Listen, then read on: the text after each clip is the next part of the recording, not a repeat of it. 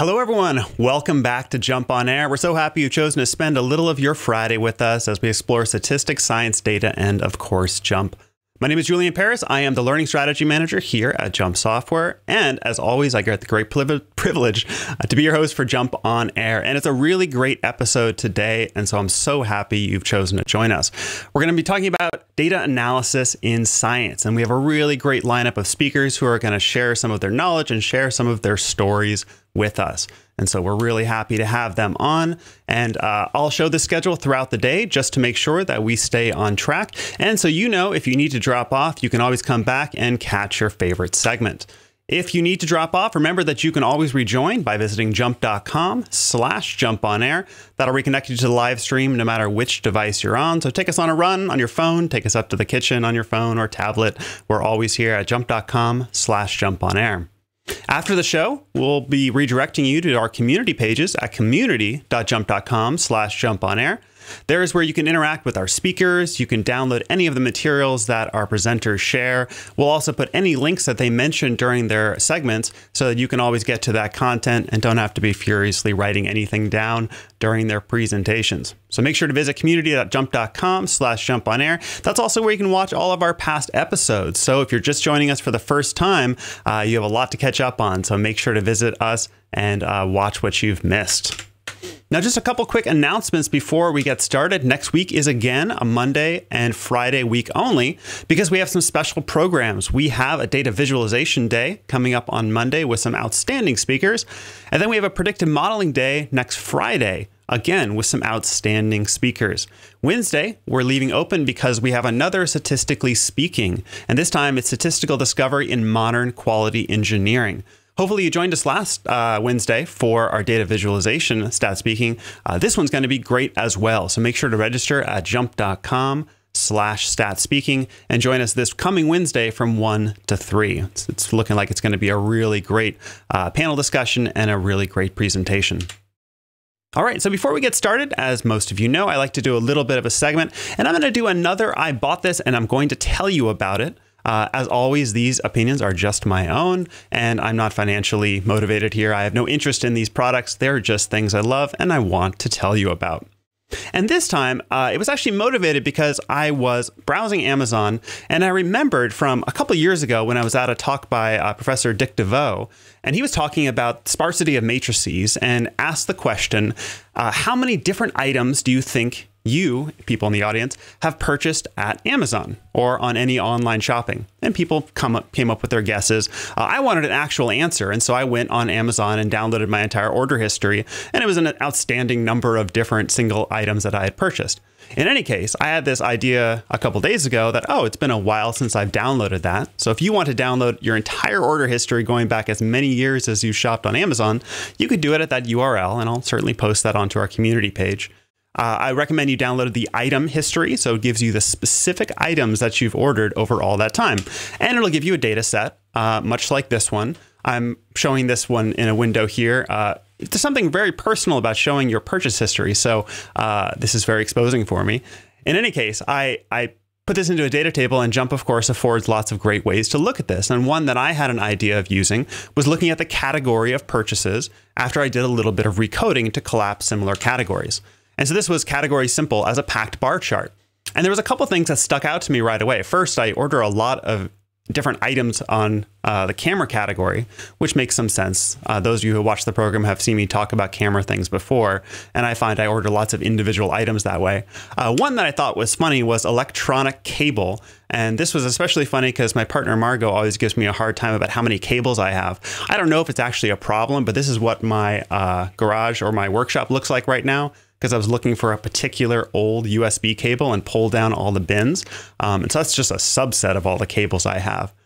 So she gives me a hard time for that all the time. But anyway, I do seem to order a lot of cables.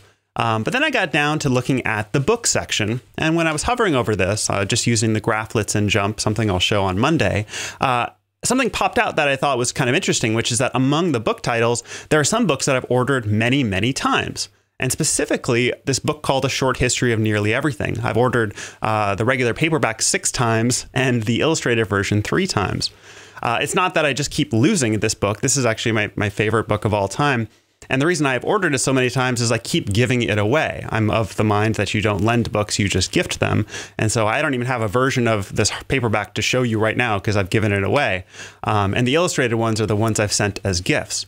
And so I wanted to tell you about this book, and it's appropriate for Science Day because this is probably my favorite book of all time, and it's my favorite because of how it talks about science and the huge coverage it does of sort of what we understand in science and the people that made science possible.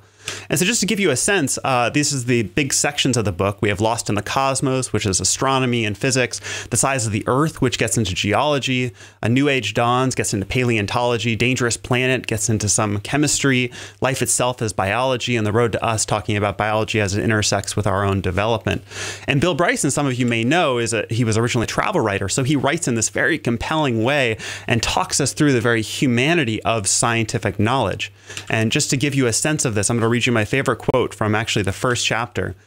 Consider the fact that for 3.8 billion years, a period of time older than the Earth's mountains and rivers and oceans, every one of your forebears on both sides has been attractive enough to find a mate, healthy enough to reproduce, and sufficiently blessed by fate and circumstances to live long enough to do so.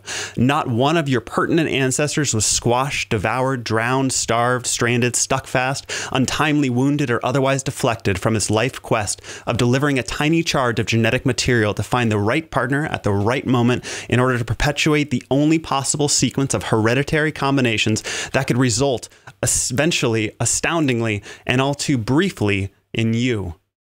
So a really great writer and talks about all of this different parts of science. And so I really recommend this book. And if you have children, there actually is a really short history of nearly everything, good for ages maybe 7 to 12, which is you can think of as a compendium to that book. So you can get them interested in science as well. And so highly, highly recommended. I bought that and I really recommend you do too if I have not already bought you a copy. Now, one final thing I'll just mention before I wrap up is I was interested in the last thing I ordered, and it's actually this book called So You Want to Be a Neuroscientist. And so if you do have children or if you have a budding neuroscientist in your life, I recommend you buy this book. It's actually by a friend of mine, Ashley Javanette, who is an outstandingly talented person in lots of different fields, but she's also a professor of neurobiology in the University of California, San Diego. And so she wrote this book. It's coming out soon, and it talks about sort of the things you have to do if you want to get into neuroscience, graduate school, and lots of her recommendations. So another thing I bought, and I recommend you buy too. So I bought this, and now I've told you about it. Again, no financial interest in any of these, but things I hope you check out. So again, we have a great show for you today, and I don't want to take any more time away from any of our outstanding speakers. Our first segment is by Phil Ramsey of the North Haven Group and Predictum. He's going to talk about characterizing bioprocesses with augmented full quadratic models and fractionally weighted bootstrapping. Phil, welcome to the show. Okay, thank you. Okay, by the way, I do have to get that Bill Bryson book. That's impressive. Well, I'd like to thank everybody for joining me today for this talk. I am going to use a jump journal. You may be able to tell from the title, there's a lot of moving parts to this talk, so I'm going to be very efficient. Also, there is a larger slide deck with more detail, and I'm perfectly happy to share that with everyone, and I can get it to Julian so it can be shared. So basically, I also wanted to recognize my good friend and collaborator and awesome scientist, Dr. Tiffany Rao, who is not able to join us today, but this is a small part of work that we're doing together and also some things we're doing with Predictum. So I always like to start by setting the context of why do we need designed experiments? Why do we need predictive models? And I like to start with the world of that engineers and scientists get exposed to in the university, the theoretical world where we know all the functional forms, we magically know all the values of constants in formulas. And Tiffany likes to call that the fairy tale world. And this is the real world where scientists and engineers actually operate. Kind of a messy place, kind of a confusing place.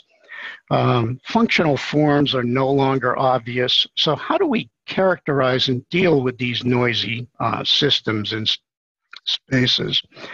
So basically, that's why, one, we use designed experiments. not exclusively, and why we need to build predictive models. And nowhere is this more important than quality by design. But anybody working in, say, like a CMC pathway, all of these concepts are very important to them in many different industries. So basically, you ask a question, how does the system actually work? And it's never going to be obvious in a noisy environment. Well, I need data. So for today, we're going to focus on DOE, but not exclusively. Then we can use machine learning, aka statistical learning techniques, to build predictive models. And the goal in this case is to build models that help us to understand the system. And what do we do with the models? Well, there's three big things. One, insights or illumination, as Dr. George Box used to call it. We want to gain insights. We want to characterize the entire operating space or system, and this is important in quality by design. And of course, we'd like to optimize. Okay. And I'd like to talk a little bit about this idea of building models. I've had two conversations this year with chief technology officers who are under the mistaken impression if you want to build predictive models, for some reason, you have to do designed experiments. And even if you have existing data, you can't use it. Well, that's just totally wrong. In fact, what we're trying to build are integrated models. And by the way, I would add the JMP architecture really lends itself to integrated modeling. That's kind of another topic. But where do the models come from? Well, they come from designed experiments. They may come from existing data, and in some cases, they may come from theoretical models. In fact, you hear all this hype about digital twins. I hate the term, but I like the concept. And basically, if you're going to build real digital twins, you're going to have to look at integrated modeling. And I just wanted to give a brief plug to Codebase. That's a database product built by Predictum. It plays very well with JMP because one of the problems, this is another talk, is databases in companies are so disorganized. It causes compliance problems for QBD, and it kind of interrupts the ability to fully leverage data that exists, whether DOE or so forth. So in the end, I'm really interested in building these integrated models, and you're seeing that term used more and more in the literature. So what do we do when we do process development? And one way or the other, I've been doing this for too many years. I won't say how many, in many industries. Well, basically, you're creating a process, designing it. You have specifications you're trying to meet for it. You need to characterize it. In other words, I have to understand how this process behaves over the entire operating region, especially for QBD. And I want to optimize. And I'll just say key performance indicators. If you are at a stage in QBD where you actually have critical quality attributes, then of course you'd want to characterize and optimize for those CQAs, again, if you have them and you're at that stage. But what is clear to me, and always has been, this idea of characterization and optimization is all about prediction, and we don't always treat it that way. And in fact, if you go back to what I think was the landmark paper by Box and Wilson in 1951, where we really introduced the idea of response surface and optimization of processes, and that is where we get the idea of the full quadratic model. I'll just call it FQM. And what is a full quadratic model? Well, it's really a second order approximation to an unknown function or response surface. And in terms of optimization, it's very good. So basically, it's a model that has first order terms, two-way interactions, and quadratics. And again, for finding optima, it's actually very effective, and second order approximations are. But here's a problem. When we start to characterize an entire design space, the full quadratic model often is inadequate. And there's a much unappreciated, I'm sorry, it's just unappreciated paper by the late John Cornell and Doug Montgomery from 1996, in which they pointed out that the FQM was inadequate for dealing with whole design spaces, particularly biological systems. Frankly, biological systems are so nonlinear and so interactive, I don't need to tell that to the scientists out there, that the full quadratic model just isn't adequate to accurately predict over the entire design space. And again, that's one of our goals in quality by design. So they proposed augmenting the FQM with a number of what they called interaction terms. They are. And these are what the terms look like. Okay, with these linear by quadratic interactions being most important. Essentially, what this is telling you is the curvature in a design space changes dramatically over the entire space. And those of you, for instance, familiar with chemical kinetics, this wouldn't surprise you at all. And so they argued these models provide a better basis for characterization, and I'm going to demonstrate to you that they are correct. But there's a downside. There's a lot of these terms, and this was in the 90s, this was a bit of a problem. For instance, for 5 factors, there are 20 linear by quadratic interactions. You may not want to use all of them. In fact, if you fit the entire augmented model, there are 2 times k squared plus 1 factors. So for 5 factors, there'd be 51 terms, but I can't imagine ever wanting to use all of those terms. But even a big central composite design is typically supersaturated for these models, meaning there are more unknowns in the models than degrees of freedom to fit them. But we're going to get around that, and I'm going to show you how. And we're going to use something called fractionally weighted bootstrapping and model averaging to build predictive models. Okay, so basically I'm going to focus on designed experiments. I want to build a predictive model.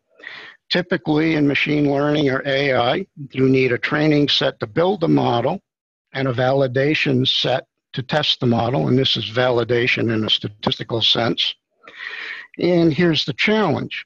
In designed experiments, they're efficient, they're information-centric, and you don't have enough trials to form validation sets. In fact, even leave one out, which by the way is a very bad idea anyway, can't be done because you'll change the structure of the data. That's another talk, by the way.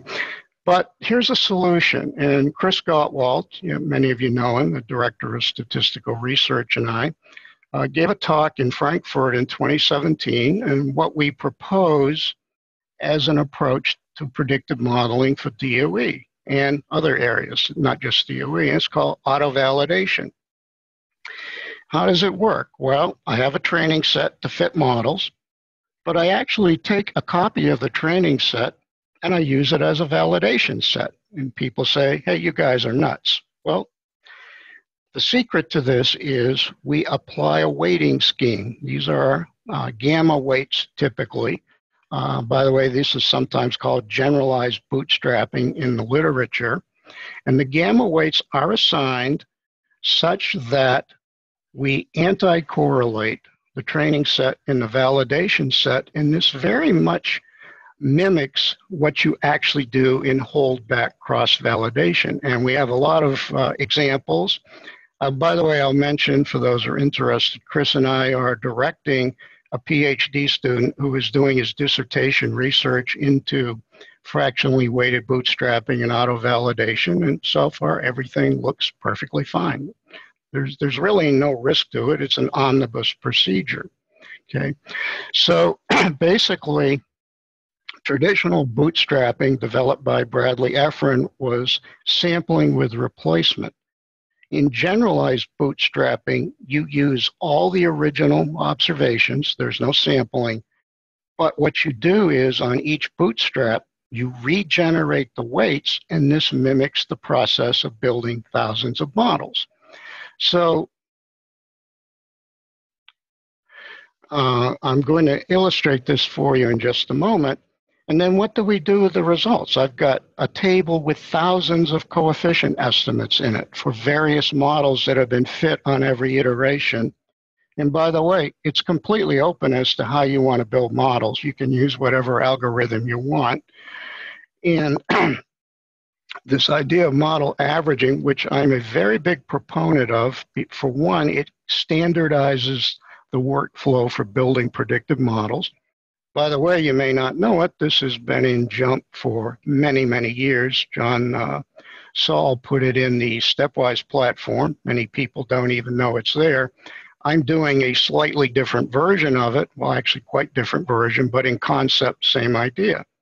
Model averaging is a form of ensemble modeling. This is where the world of machine learning is going. So if any of you have done a random forest, a bootstrap forest, or XGBoost, or neural network, you've actually been doing ensemble modeling. In fact, there are two well-known researchers in the life science, Burnham and Anderson, and they have bluntly stated the days of characterizing biological systems with a single model are over.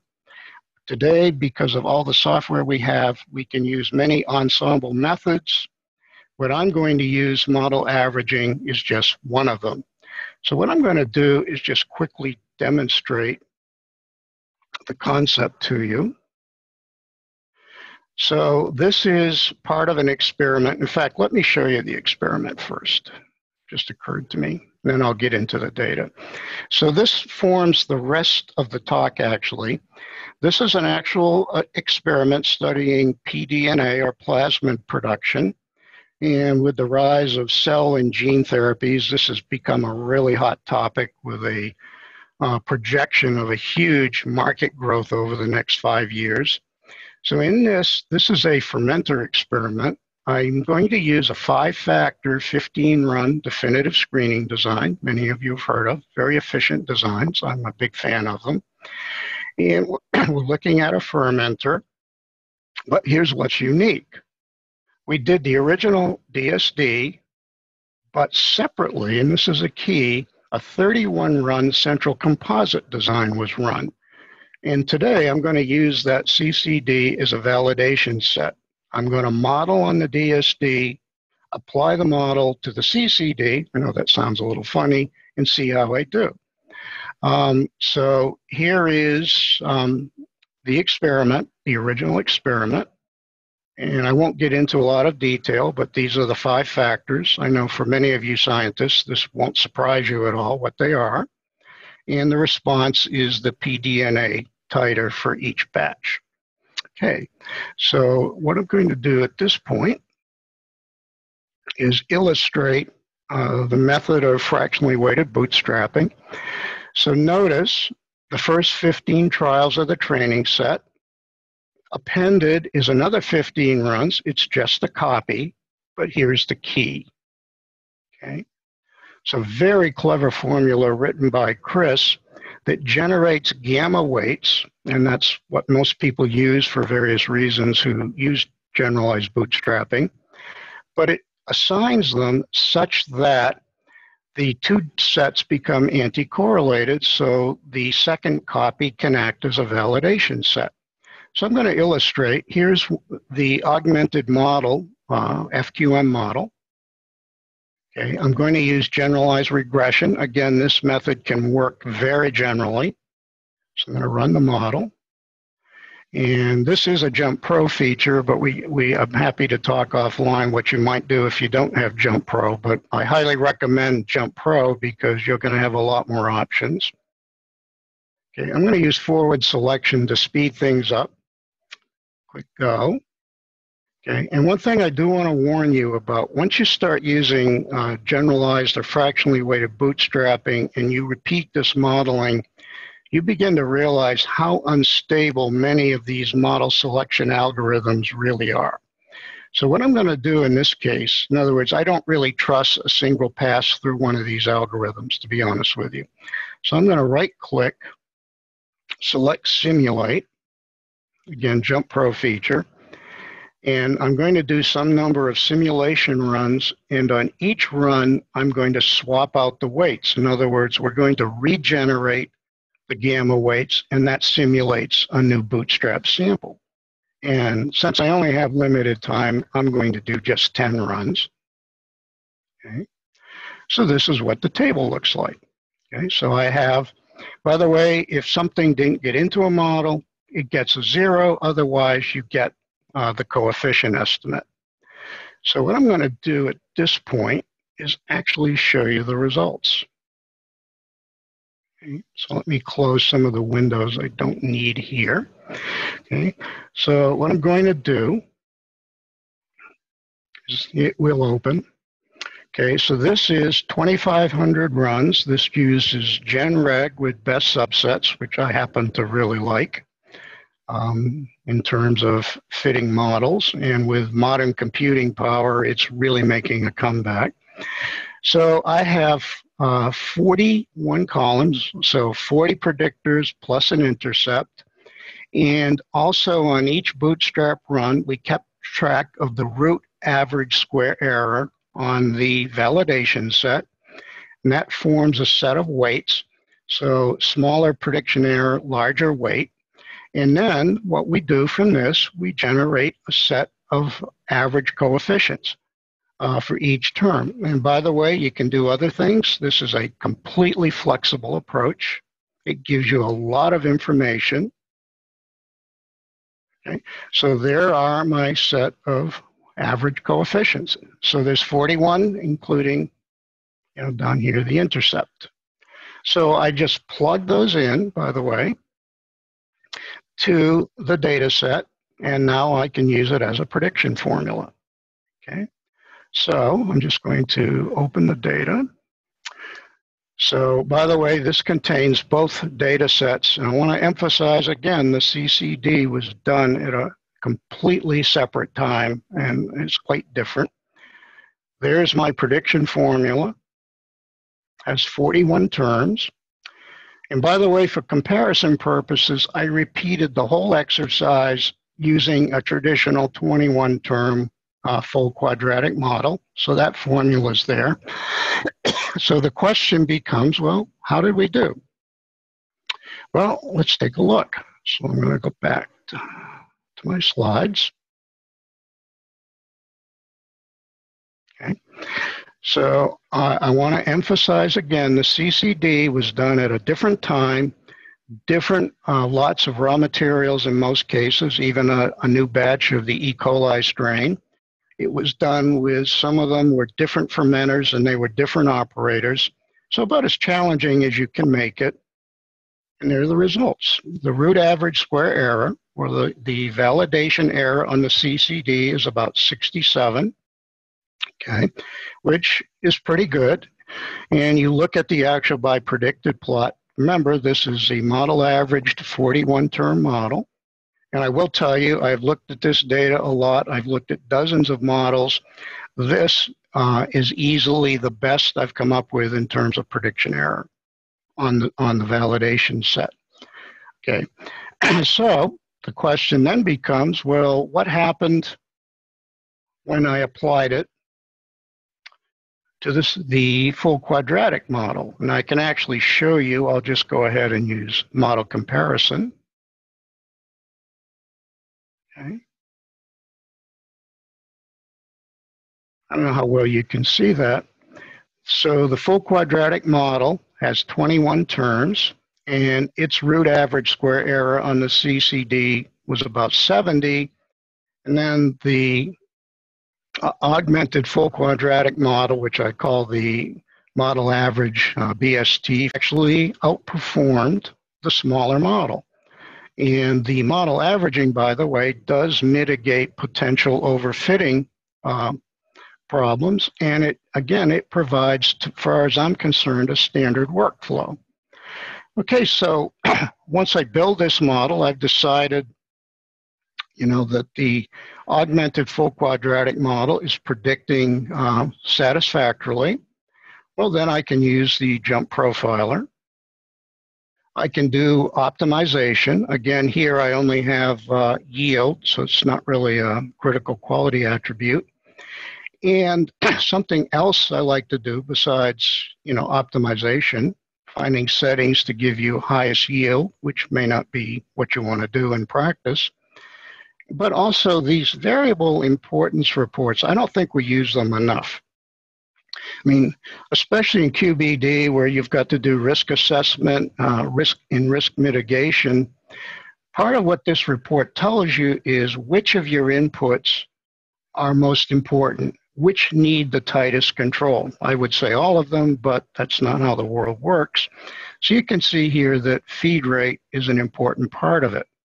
However, a point I'll make, that's just an optimization, but I'm going to go back to my slides to show this to you. Okay. But what about characterization of the whole design space? Well, I haven't done that yet. So again, I'm using the CCD data and that augmented full quadratic model. And honestly, it just has a perfect architecture for many of these activities. And one of those functions that I really like is built into the profiler, and it's called the simulator. And many of you have seen it. So what I'm going to do is, and for this purpose, I'm going to recenter the profiler at the design center. I'm going to assume a distribution for the inputs. In other words, I'm going to say there can be random variation in the inputs. And hopefully from some amount of actual data, I get standard deviations, how much I expect each of these to vary in practice. You may have that. And then another function in the simulator that many people don't know exists is run a simulation experiment. And what JMP will do is generate what we call space filling designs. You can tell it how many runs. Don't get too ambitious. Here I've said 256. And I want it to cover 100% of the design space. So what will happen next is a simulation, say like 500 runs will be done at every one of the 256 points. And what you will get from this are a mean, a standard deviation. If you have specifications, you'll get things like proportion out of spec, which can be very important. And then this allows you to characterize the response surface. So let me see if I can show this to you. I have a little bit of time, not too much. Okay. So basically, what you do is in the simulator, once you've set up your distribution, you can run a simulation experiment. So I don't have time to do that today, but that is an important step that you want to look at in terms of characterization. Okay.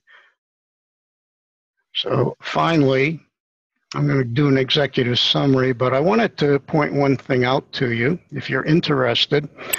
At Predictum, we're building a add-in that will semi-automate a lot of the analysis you just saw, including fractionally weighted bootstrapping, even model averaging. It's in development. We're really looking for beta testers. So if you're interested, you can just send an email to info@predictum.com, and Wayne Levin of Predictum would just love to hear from you. I can assure you that. He's a nice guy. He likes to talk to people. But we are really looking for beta testers. It's still in development, so it's not a finished product. So very quickly, I'll just give you an executive summary. I know I apologize for the content, but it's a story with a lot of parts, and I didn't feel like I should just do one small part of it. And again, and this is not new for me, process development work inherently is about prediction of future performance, especially from the viewpoint of statistics and quality.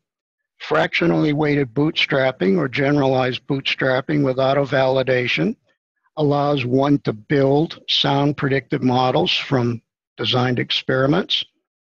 For those of you in biopharma, I'm sure you know this, biological systems are highly interactive.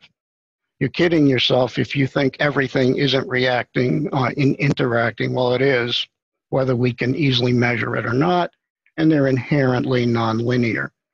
Because of this, full quadratic models typically are not sufficient to characterize a whole design space.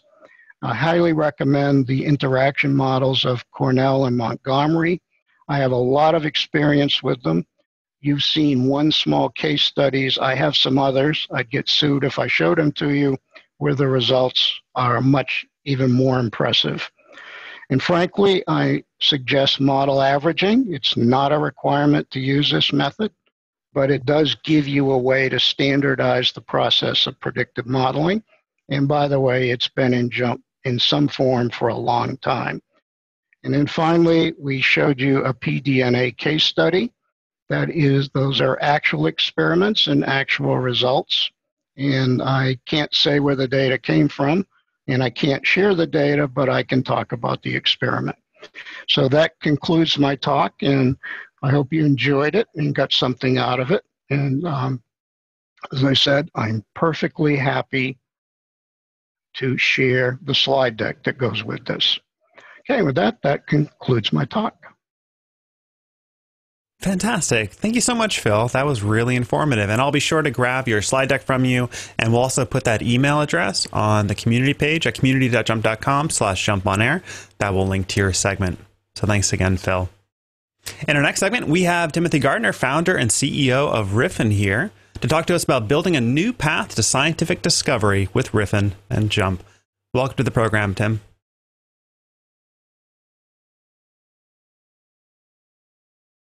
Thank you. Sorry, I was fiddling with my controls. I really appreciate the opportunity to speak to you all here today. Let me share full screen. Can you see this all right? You getting my... Looking great. All right, terrific. Well, looking over the agenda, I noticed that I got one JMP tamale, which that means that it has to be oriented towards new users, non-statisticians, as I understand it, or maybe at least budding statisticians. So I'm going to try to keep my remarks out of the weeds as much as I can, although I really love statistics. I love JMP, and sometimes I can't help myself. So apologies in advance if I dive in too deep. So a little bit about Riffyn. Riffyn's a company about 6 years old. It emerged from my own experiences. I'm the founder of Riffyn, and emerged from my own experiences about 20 years in industrial biotech, and for part of that career in academia as a professor.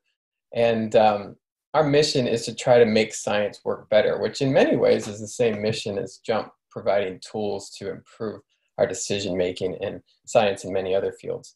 And ultimately what that adds up to is shorter and more predictable scientific product development cycles, with, in our case, a particular focus on biopharma and biotech. Let me illustrate why this is our mission with a story. So Ann Milley, who invited me to the JMP On Air, loved this analogy that I provided some years ago, so I decided to dig it back up. This is the Vasa. It's a ship in the Skansen Museum in Stockholm. It's absolutely fascinating museum and a beautiful ship. For those of you who aren't familiar, I'll tell you the story in brief. This was built by the King of Sweden in 1628 because he was at war with the Poles and he wanted to intimidate the crap out of them. And he wanted to win the wars, whatever wars they were fighting. And so they had some ships similar to this. And the way they built ships in those days was basically empiricism. They had rules that they'd written down for how you build a ship, but they didn't have any math or models that would really dictate how to build a variation on that ship. So when the king ordered the biggest ship in the world, what they did is they just added two stories to the base ship structure. They didn't change anything else. They just made it taller. And they thought that'd be pretty impressive. So then they finished the ship. They brought 200 dignitaries from around Stockholm. They put them all on the boat and they launched it out into the harbor. It sailed 200 meters, the wind blew, it tipped over and sank to the bottom. And the reason is because, of course, they didn't adjust the ballast or the design of the ship for the extra weight and all the cannons up 2 stories above the normal deck. And some hundreds of years later, it's kind of a funny story, and we laugh at it and go, oh my God, can you imagine building stuff that way? Well, it's actually not that funny, because that's how we still do it today. And I use this well-known concept of the pharmaceutical development pipeline to illustrate, which this here shows the approximate stages of pharmaceutical development as they have been for a long time, and they were in 2010. And it at this time, it was about $1.8 billion on average to put a new drug on the market, spread across these stages, as you can see. But even more shocking in some ways is that only 1 out of 9 drugs at this time that entered phase 1 clinical trials made it to market. And now that has worsened to 1 out of 10 as of today. And if you look all the way up to bona fide targets that are believed to have disease mechanisms behind them, only 1 in 25 targets actually become a drugged target that makes it to market. And we live with this. There's a lot of folks who say it's just hard, it's biology, it's medicine, it's disease. I don't really fully believe that. And we, in some sense, can't accept that, because this is the cost of drug development over those years. It's getting unsustainably high. So it's grown over the past 40 years from about $179 million in 2013 dollars, these are all adjusted dollars, to $2.6 billion. That's not a good thing, and we can't accept that. What's even worse is that our way of dealing with this is not to say, gosh, what are we doing wrong? We say, well, biology is really complicated, so we're just going to have to try harder. And what we do is we just launch more VASAs off into the world. So instead of launching 1, we launch 25 VASAs into the world and hope that if we do it enough times, it won't tip over and sink to the bottom. But that's ridiculous, because obviously we haven't done anything fundamentally different to change the game. So when I see this state of affairs, I think, oh my God, what? How could that be? Why? How? There's so many brilliant people working in this industry. How can this go on? And it actually, in some sense, is very, very, at its core, I believe, very, very simple. And I think many people understand this. And I'll introduce my thoughts on this with a game. I got this game from Amulya Singh, who is the head of computation at Calico. And we used to work together, and she uses this game to introduce her statistics courses that she teaches from time to time. I'm going to bring it up and jump to illustrate. Where we go. There we go. So I'm going to ask you in your head to think about which one of these observations is bigger. So we've got an observation of something here. We called it E, label E, and F. And I'm going to gradually add more data to this. So if we took a single measurement, this is what we saw of these two things. Which one is bigger? You ask yourself that. And then I'm going to add another observation over time. Let me get my controls here. So there's a second observation. Which one is bigger? Now which one is bigger, do you think? And again, now here's our 5th measurement, replicate measurement, 6th, 7th, and 8th, and 9th. Now I think you probably have a guess as to which one's bigger. We can ask JMP to tell us what it thinks, and it thinks that F is bigger with some reasonable p-value. And the truth of it is, F is bigger. The red boxes that I just added were the actual values in this simulation. And F is the bigger one. But if we only took 1 or 2 or 3 replicates, we probably wouldn't or couldn't conclude that, and generally wouldn't if we're looking at statistics. But in many situations, people don't evaluate the statistics rigorously, or they say, yeah, it's not statistically significant, but I see a trend in these 3 points. I'm going to go for it. And that leads to a lot of downstream waste and a lot of downstream problems. And you'd say, yeah, oh, nice simulation, Tim, but that's really not how things work in reality. Well, a few years ago, when we were helping a company in pharmaceutical space, we put in our software and we looked at some of the first data that came back. This was in preclinical DMPK, drug metabolism pharmacokinetic studies. And for the first time, we were able to combine data across their sites. They do drug trials in animals at multiple sites. And this was the same compound with the same protocol using, in theory, the same animals across those 2 sites. And these are the results they got back. They actually got completely different results from the 2 sites. You might argue maybe they were comparable, relatively speaking, but not necessarily. And moreover, it would be nice if you could actually compare results in an absolute sense across sites. And that just doesn't happen today because of problems of error and the way work is done in science and math. And it doesn't have to be this way. Again, we tend to use the excuse in the life sciences that biology is complicated. That's why those animal studies look different across 2 sites. That's why we get all these different results.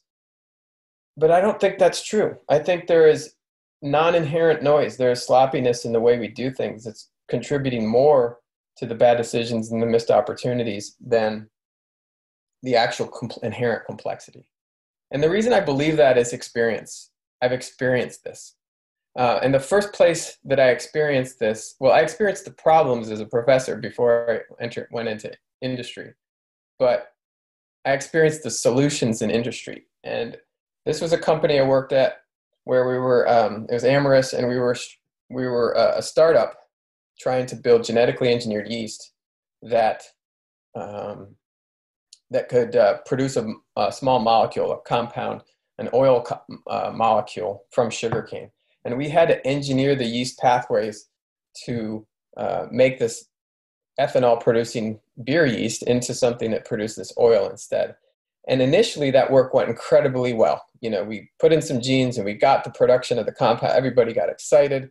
And then there was another big jump in performance. And then around early 2008, the company flatlined with about 100 people working on this this project for many months, and nothing was coming out better. Just total flatline.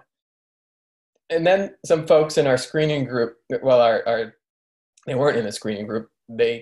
Some folks in the biology group decided to change the way we were testing strains. And they brought in 96 well plates. They changed the protocols. They tried to control the error. And they reduced the error by 6-fold. And they brought it down to about 5% relative instead of 30%. And within 2 weeks, we started seeing improved strains that just kept continuing. That pattern just kept continuing for the months and years to come.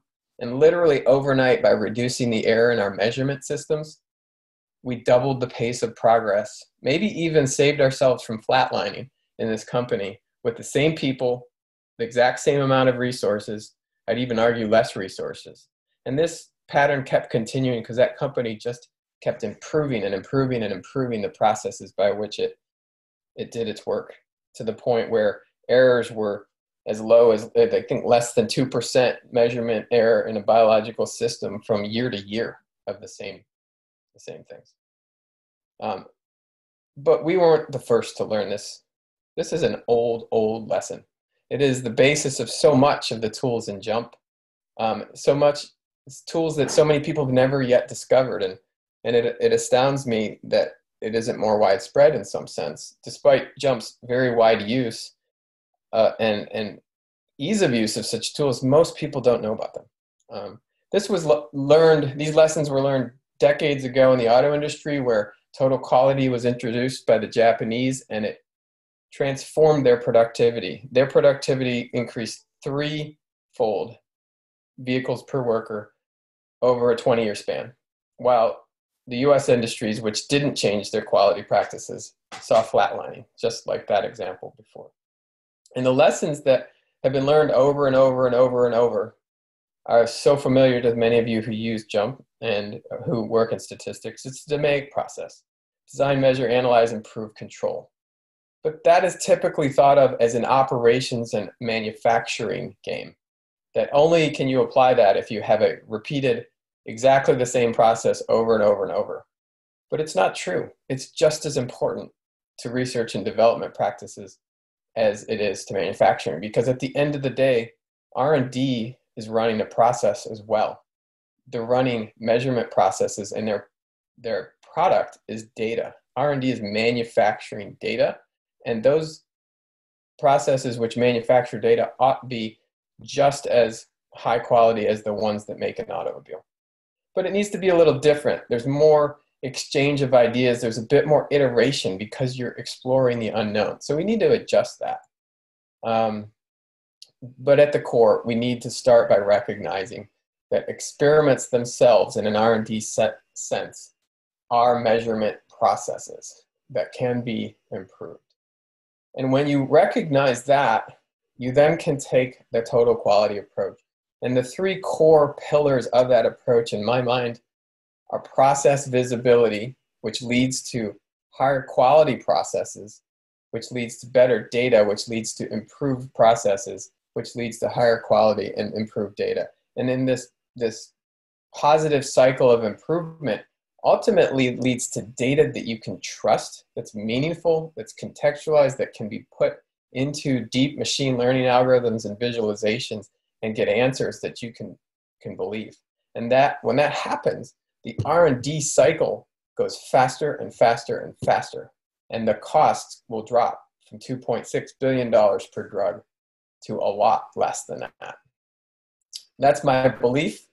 I've seen evidence that that can be true, and I'll show you a little bit of that with some examples. So one example of this problem and its solution is here. This is from another customer where we were helping them improve their screening processes for the production of another strain of another microorganism. And they had been struggling for some months with a situation where they would screen these strains.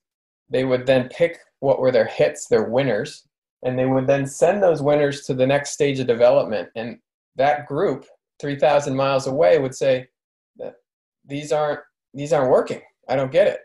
What's the problem here? You keep sending us these hits and yet they're not working. So we implemented the Riffyn data system, and they implemented some great analytics themselves on top of that data system using JMP and other tools. And when you looked at that data, we found a set of experiments with common reference strains. And when you looked at those reference strains, we looked for variables that were high variance across those reference strains. And the most obvious one was the media lot that was being fed to them.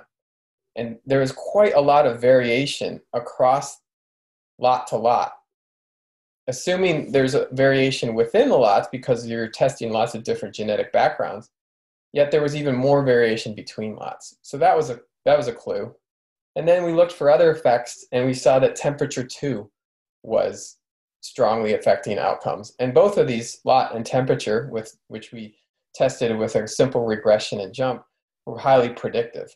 Once we took those effects out of the data, so we removed the effect of lot and temperature, and re-ranked all of their strains with the corrected data set, what we found was that essentially nothing was statistically significant in their data set. So what they had been doing was picking what they thought were winners, sending them downstream for very expensive further development, but they were just sending garbage, basically unimproved strains.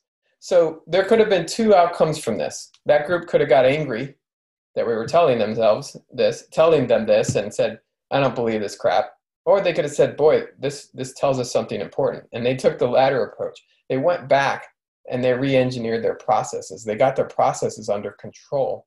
And as soon as they did that, they saw the same impact that I have just previously told you about.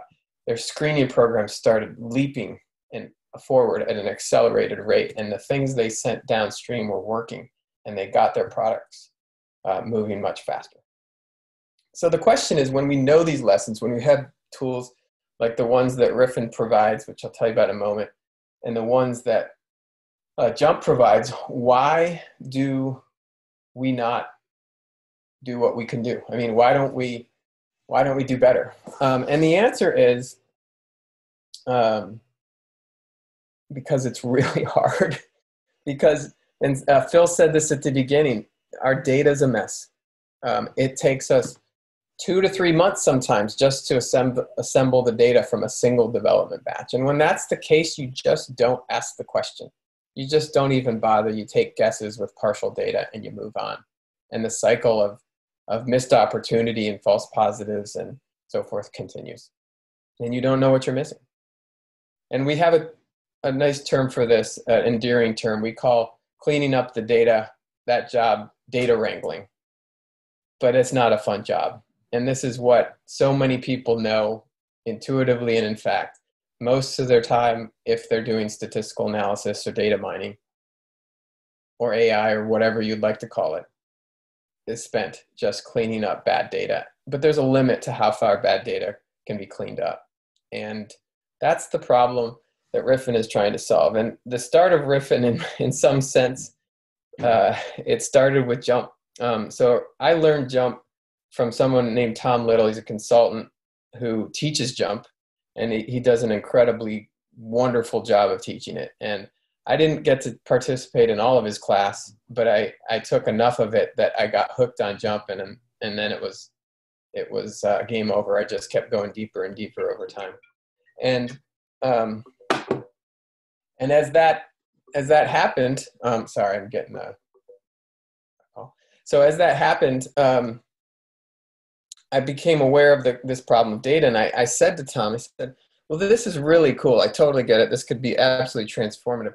But how do you get this data in there? Because you give us these nice, clean, beautiful data tables. It's not what it looks like in my experience.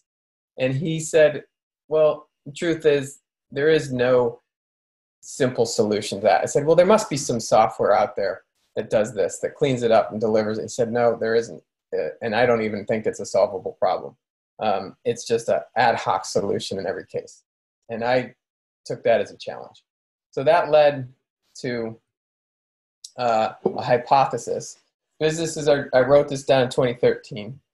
Businesses are driven by processes. Processes remain inefficient and ineffective because they're invisible, because we don't make them transparent to the organization, which leads to quality problems and it leads to data problems.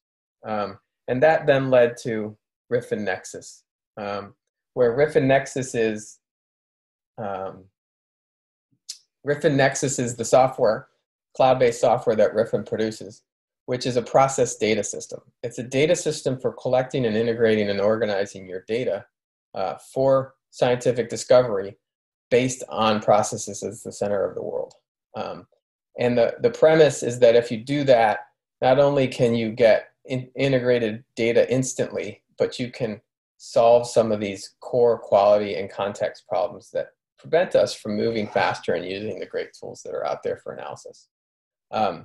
So the world we've known today has typically revolved around two kinds of scientific data system: sample-centric LIMS systems, which have a lot of structure, but they lose a lot of context and they're inflexible, and ELN systems, which are flexible and provide context but no structure. And as a result, you sort of trade off between these two in today's world, and you can never get to the kind of data we'd really like to have for machine learning and statistics. Riffyn's approach was to put the process at the center of the world, and through that, get both, because once you design and draw your process, it articulates the structures you need for data capture. And if you marry that with versioning, you can actually have a dynamic and flexible system. And that's what we have. Riffyn is a data system which takes data from many different routes, from manual data to parsing instrument files to querying databases and push and pull through API. It puts that data into the context of the processes you operate, and then automatically reshapes that data into a statistical data frame for analysis in tools like JMP, R, and others. what that looks like, sort of marrying that with the scientific learning cycle with Riffyn and with science in general, a process-oriented scientific approach. You start by designing your process, and we provide a visual interface, drag and drop, create models of these processes and all the input and output parameters across such a process. You then can create an instance of that process to capture data on it. And then, and what you see here is each row of this is a trial or run. Could be a designed experiment where you have multiple runs across multiple steps of this process, and you collect all your data on that from various sources. It tracks the samples and the linkages across all these steps so you can correlate. It transforms all this into a statistical data table that's concatenated across multiple experiments and versions, and it delivers it for analysis in third-party tools. And we explicitly chose to make the analysis externalized because we believed the tools that are out there are already fantastic, and it doesn't make sense to try to reinvent the wheel of analysis when JMP and others have invested decades into perfecting these. What you want is the ability to transform and deliver that data in real time to such tools. And so that's what Riffyn does. And here's another view of the interface, and here we're showing that everything's versioned. So as you continuously learn, you can modify these processes and create a history of versions, and the data on all of those versions is automatically concatenated together for analysis. You can also compare those versions, and this is an add-in we wrote for JMP, which plugs in through the API to this system, and it can extract the process information and then do a diff of those processes. Here, for example, you see that a unit was changed from hours to minutes between two processes, and some spec limits were added and values of spec limits were changed. And our vision is that what this becomes is the basis for an iterative product development cycle on a digital backbone that is very much like the computer-aided design cycle we use in discrete manufacturing, where you create blueprints or computer-aided design files for your processes, which you iteratively improve with data over and over through multiple versions until you get close to manufacturing. And then you transfer that design file through a digital means directly to your manufacturing system, where it's prototype of production or actual production is run, and then you integrate the data back into the R&D backbone so that you can learn from the differences between those R&D and manufacturing processes. And to finish up, as a final example of the kind of thing we've done with companies, this is a case study we developed with Novozymes on the basis of the work they did using not just Riffyn Nexus, but also lab automation that they built and an analytics pipeline that they built on the backbone that Riffyn provided. This was a fermentation process where they were, it was not fermentation process, it was a combination of screening and fermentation and other things, but it was to produce advanced yeast, biofused yeast that consolidated the enzymes, the digestive enzymes for converting amylose into sugar with the yeast themselves to get higher efficiency fermentations, ethanol fermentation. They developed these strains with this technology, and over the course of 18 months, we were able to deliver 4 brand new strains to market, which may or may not make sense to you until you realize that this was 2 times faster than any historical product development effort at Novozymes. And they did it with 50% of the normal personnel effort in their project teams. And they had, in the course of doing this, increased their throughput for screening tenfold as well. So these principles do work, and we've been able to have an enormous impact on the pace of discovery. In this case, it's industrial biotech. But I do believe it's the same outcome can happen in pharmaceuticals. And we have seen some of that already starting to happen, where with some of our customers, we've taken the data preparation time down from 40 hours to 3 hours a week, or saved groups 24 hours a year, a full person worth of effort in a team of 4. And this is really the future that we hope to bring, one where you marry process with process design and quality improvement and data analytics with tools like JMP to shave not a few dollars, not a few weeks off of that pharmaceutical development cycle, but years off the pharmaceutical development cycle, and turn $2.6 billion per drug into hopefully a few $100 million per drug in some time. And that's our goal, and that's the mission of Riffyn. So thanks for your time and attention today. Thank you so much, Tim. And yeah, I love the mission, and I think you're right. That would be really great for all of humanity to take both money, but also really the time off that kind of development. So thank you so much. Yeah. In our next segment, we have Heath Rushing from Adsergo to take us through statistics for pharma and biopharma development and manufacturing. Welcome to the program, Heath. Hey, thanks a lot, Julian. And let me start this here. All right. Well, good morning. I'll tell you just very quickly about me. I'm not going to do anything with PowerPoint. What I'm going to do is probably just focus here on JMP.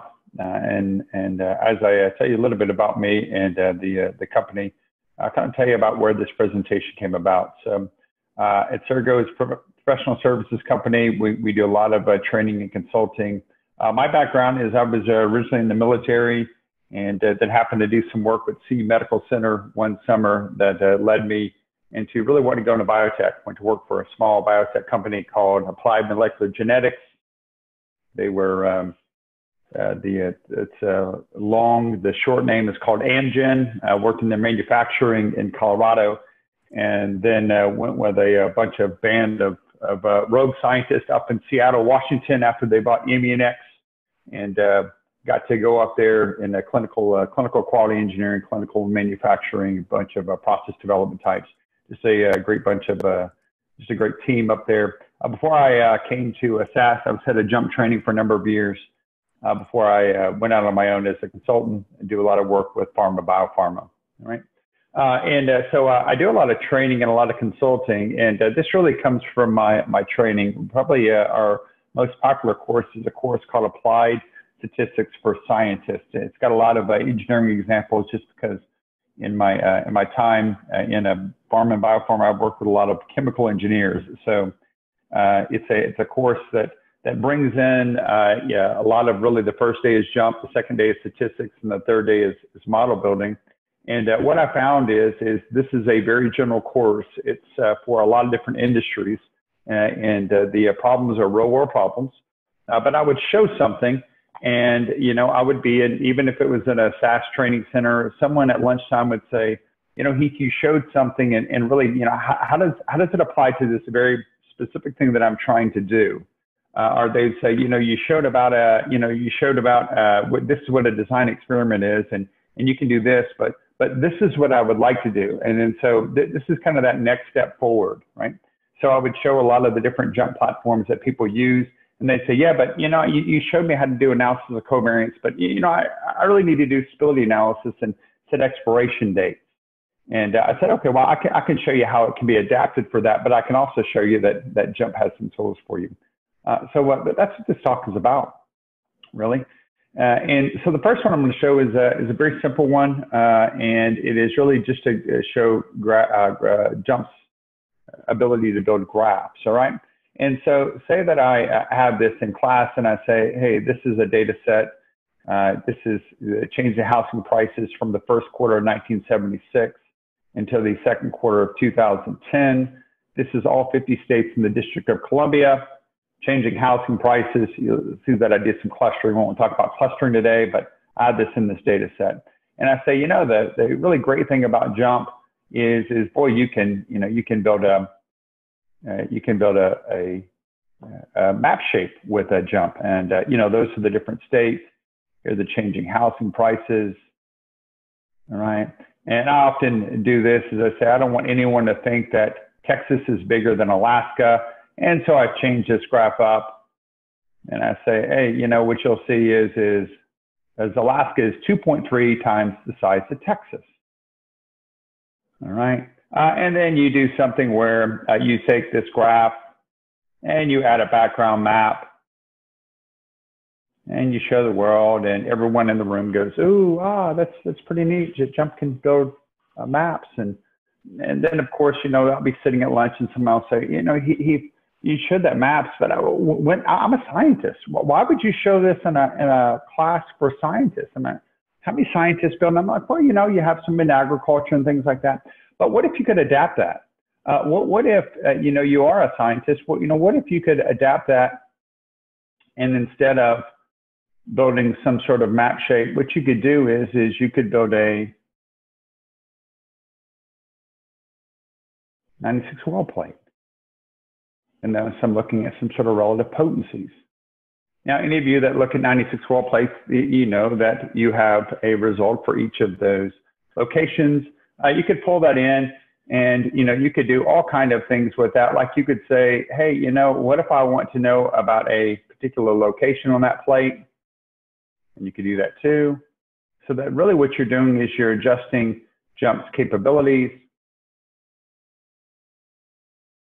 to look at those different plates, right? So it's that map ability that JMP has that you're just adapting to what you want to do, right?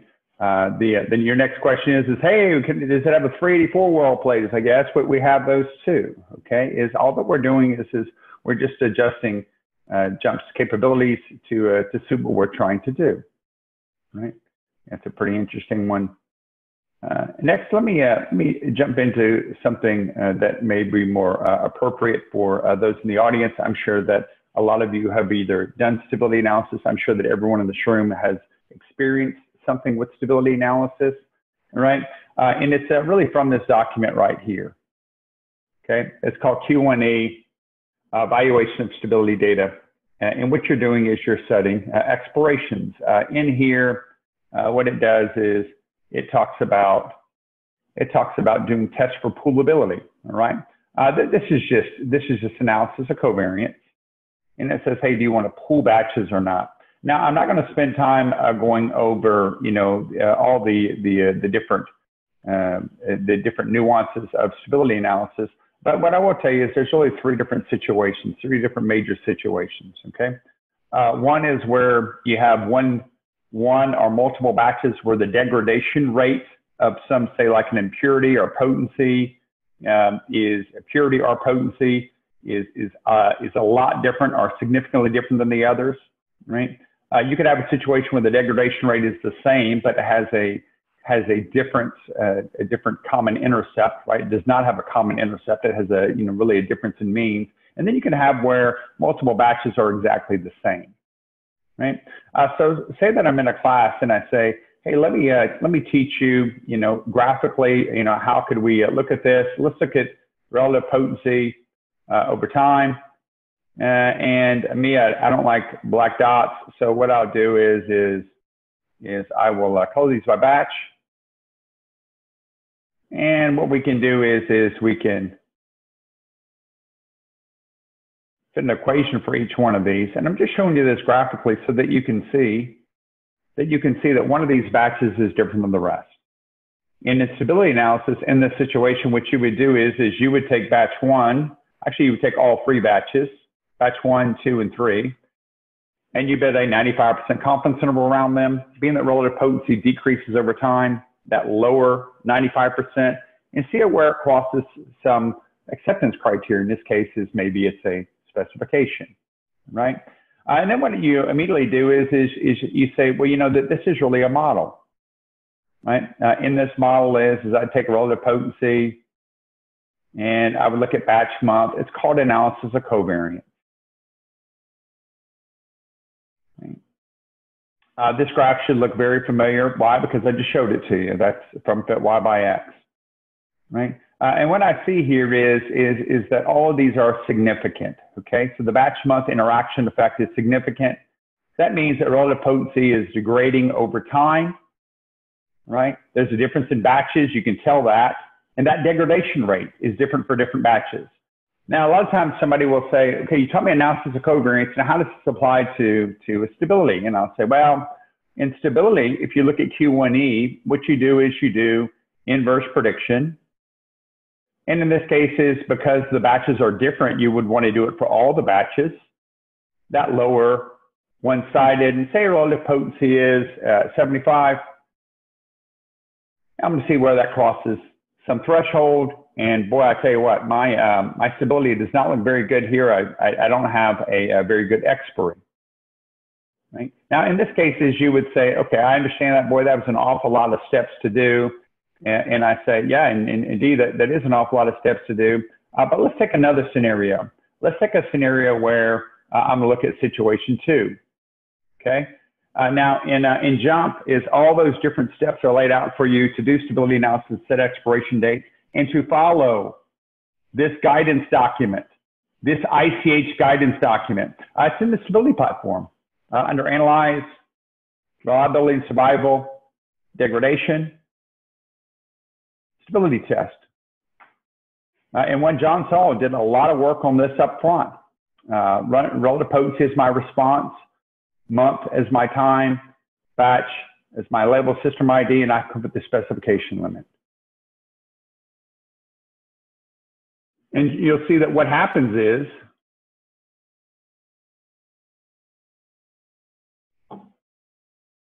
whenever I do this, let me do this real quick again, there we go. It does the test for me. It shows me that I have different intercepts, but a common slope. And it gives me that earliest crossing time. Now, in this case, it does all the tests for me, and it uses an alpha level of 0.25. I can't think of any other place in JMP that by default uses an alpha level of 0.25. The reason why it does this is because that's what it tells you to do in the ICH guideline. And it sets that expiration date for you. Right? It even gives you an inverse prediction. I know a lot of people like this, is where it shows you that for each one of these, if I'm looking at a particular month, right, what would my level be? And even in the prediction graph, it says for a particular month, you say, hey, what would it be for 12 months? It would tell you what the average relative potency is going to be. Okay. And now the good thing is I can quite easily, once I've done this, I apologize, I didn't want to do that. I wanted to do degradation, do stability. I'll use the recall. Oh, okay. So boy, that was fast. And then what I can do is just save the script, right? So once I have it done for one of these, let's just say that I have another scenario, and I'm going to bring up that situation 3, right? And then so what you have is situation 2 and situation 3. If I put those together, what I have is boy, I have this script right here. I'm just going to right click on here and copy this one. And I'm going to go over here. I'm just going to paste it here, and I'm off and running. It's a different situation. It's the situation where all 3 of them are exactly the same. And what it does is it averages them or pools them. They have a common intercept and a common slope. Right, so that analysis, covariance, inverse prediction, setting expiration dates that a lot of you have done through Fit Model is all those steps are outlined for you right there in Stability Platform. Okay.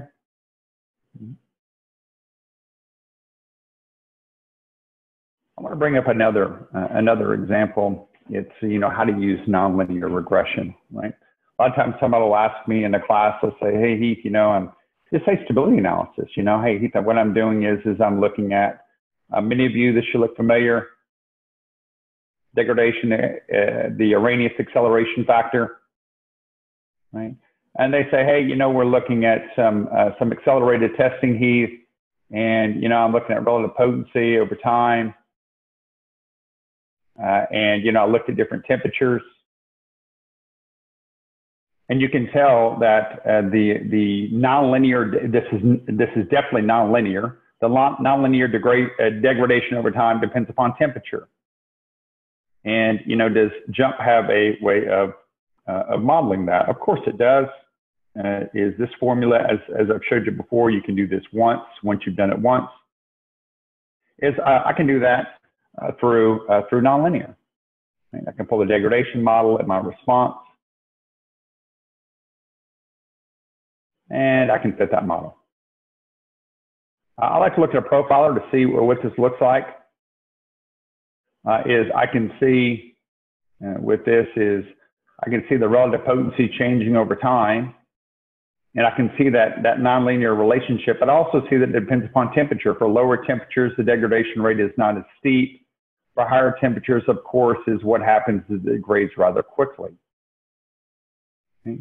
Now you say, well, that's fine, but I'm not doing degradation analysis. What I'm doing is I'm doing bioassay. Okay, then I say, yeah, you can do that through bioassay. And specialized modeling is to just go to fit curve, where you look at the toxicity and the log concentration. And in that case, you're probably fitting a 4-parameter logistic curve, and you can fit that curve. And you say, well, Heath, that's really neat, but really what I'd like to do is I'd like for JMP to do my potency calculations. All right, now I'm going to use the example where 2 of these are different. Okay, so I have some test B versus a standard. And I say, okay, well, I just showed you that. I just showed you that you could fit this under specialized modeling, fit curve. All right, I'll just hit recall. The only thing that I need to do is I need to group these by formulation where I'm looking at standard versus test B. And I know that I'm fitting a 4-parameter logistic curve. To any of you that do bioassays you're familiar with, there most definitely is a change in potency here. And then so from here is whenever I'm fitting this 4-parameter logistic curve, if I do a test of parallelism, when I do the test of parallelism, I'll see that automatically JMP pulls up a measure of the potency. This is one thing that's not very common is that you can also do equivalence tests on each of the parameter fits, where you're looking at equivalence tests between the growth rate, the inflection point, the lower asymptote, and the upper asymptote, right? The 4 parameters of those. This is using a platform in JMP fit curve to calculate your potencies for you. It's surprising that many people in our world don't necessarily know that JMP has that capability. Okay. The next, I know that I should probably do process control before I do process capability, but there's a reason why I'm showing you process capability first. I know that someone on the phone would say, Heath, you need to make sure your process is in control before you check capability, and I agree with you 100%. But I want to show you this, okay? I want to show you something with process capability because under process control, I'm going to show you a tool that will allow you to do both, right? With our process capability, there is, you see that what I've done is I've inserted specifications in my column properties, okay? There's specifications, I've inserted those. And there's multiple ways to do this. I mean, I could look at process capability by just going analyze distribution. Right? I could do process capability by just doing a control chart.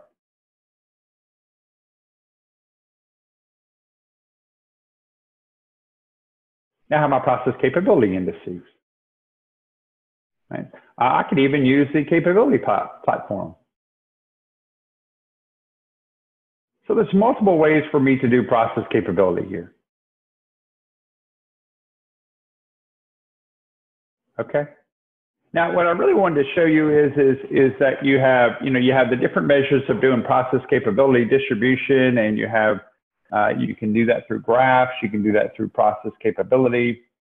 But really, this is what happens a lot is somebody says, yeah, but Heath, you set these specification levels here, but I have different specification levels for, say, the Europeans EMA and the US FDA. All right, and so I say, okay, well, there's a platform in JMP that'll help you out with that. So say these are my 3 CQAs. All right. And I'm going to bring up the EMA as I say, hey, these are EMA specs. These are the Europeans. I'm going to delete these. And then so from here is what I want to do is I want to do process capability around these 3. Very simply is under quality and process, instead of going to process capability, I go where it says manage specification limits. And here are my CQAs. And I can load those from a data table. I have those. Those are called EMA. I like to save as column properties, even show limits, and save the column properties. So that now in any of those platforms, whenever I'm doing this, it's going to use those limits. Now what you say is you say, yeah, but Heath, you know, what I have here is I also have different specs for the FDA. So I have different specs from the FDA than I have for EMA. I say, no problem. It's the same thing as we did before. Quality and process, manage specification limits, load from table. I like to show those limits. And whenever I do that distribution, it's going to do the capability for my EMA limits. I'm sorry, for my FDA limits versus my EMA limits. Now, I want to show you something that a lot of people do not know about this. It's kind of surprising, and I like this, especially whenever I have large data sets. Is there's an option to color out of spec values, so that what it does is it colors these where the red is above specification and the blue, I'm sorry, the red is above, the red is below specification, the blue is above specification. Right. Manage specification limits. You know how to do process capability through distribution, through process capability, and through, say, like control chart builder. But whenever you have varying specifications from different agencies, there's an ability to be able to change, to interchange those. Okay. Next is process control. Quite simply, you know how to build process control charts. You know, if I just did, say I was looking at time, pH, temperature, and rate for a certain number of lots. Andy Zangi did a great job with the control chart builder. I was really excited about this. Then you build those process control charts. All right, and you can pull in lot. Right. But let's say that you say, well, Heath, I want to add, you know, process capability to this, and I don't have 4 of these, but I have 400, and you know, I'd really like to see more of a dashboard type, right? JMP has a tool for that. And I'm not sure if I'm not sure how well known it is, but let's just say instead I have a data set here. I'm gonna look at these final measurements, and with these final measurements, I have both my control limits and spec limits. Okay. I'm not going through analyze quality and process. I'm gonna go to analyze. It's under screening. It's called process screening. Now I have those final measurements. These are individual moving range control charts, just in case you're wondering. And then what I do is I have a dashboard. I like to add here different tests, right? I mean, you have the ability to add the different tests with these. But here I just wanted to show you the capability of this platform here. You know, you see a dashboard and it looks like that. You know, and boy, I tell you what, with center here, I'm a little worried because I have some alarms with a bottom. It looks like that I'm not in very good shape with process capability. So with center, what I can do is first thing I can do is just very simply look at a quick graph of that. And I say, wow, boy, it looks like that I have some out of control points here. Maybe what I want to do is I want to go straight to control charts, and it'll build that control chart for me for just center, that I can focus my attention on just center. Right? Next is I say, hey, you know, with bottom right here, you know, with bottom, this is a problem this is a problem with process capability, and I can very easily look at process capability from here, just process capability. Right. So a lot of times is that, I say, especially when you have a large number of variables and you want to look at the control chart, you want to look at process capability, you know how to do that. But what if I have 5, 6, 10 of those variables? 10, 20, 30, 100, and I want to know what to focus on. All right. Taking an existing jump platforms and putting it really into one place in that dashboard effect. The last thing I'm going to show you is this. I did this talk at the Jump Discovery Conference in Tucson last year. And I really enjoyed this because along the way, including the morning of, I was learning new things. This is what I have is, many of you know about a D-optimal design. I'm going to load these responses, and I have two. I have yield and byproduct. And you know about these D-optimal designs and I-optimal designs. I'm going to load these factors. And if I wanted to do screening, what I could do is add some interaction effects here. And then I'm just going to do 16 runs here, make design, make table, and you'll see that I have a D-optimal design. All right. Okay, D-optimal designs are used for screening, determining significant process parameters. The optimality is minimizing the standard error associated with parameter estimates. All right. Now, what if I wanted to do more prediction optimization? What I may want to do is go and have Jump give me a design using response surface methodology. It's called an I-optimal design. Okay. I'm actually going to let this run for 10 seconds. And it's using something called the coordinate exchange algorithm to find the design that minimizes the prediction variance integrated across your design region. All right. And then so, Jump would provide me the ability to do an I-optimal design. Now with I-optimal designs, I want to find really for prediction optimization is I want to find the optimal level of time and pH and temperature and rate that maximize yield and minimize byproduct. Now let's think about that. Could a different time, pH, temperature, and rate maximize yield, and I have a different time, pH, temperature, and rate that minimize byproduct? Of course, I'm not going to have the same one. And then so what I would do is I'm not going to save it. There we go. What I would do is I'll put these in, and under my responses is what I can do is I can put some sort of importance and some sort of weighting. And let's just say that, yield is important, but byproduct is 3 times as important as yield.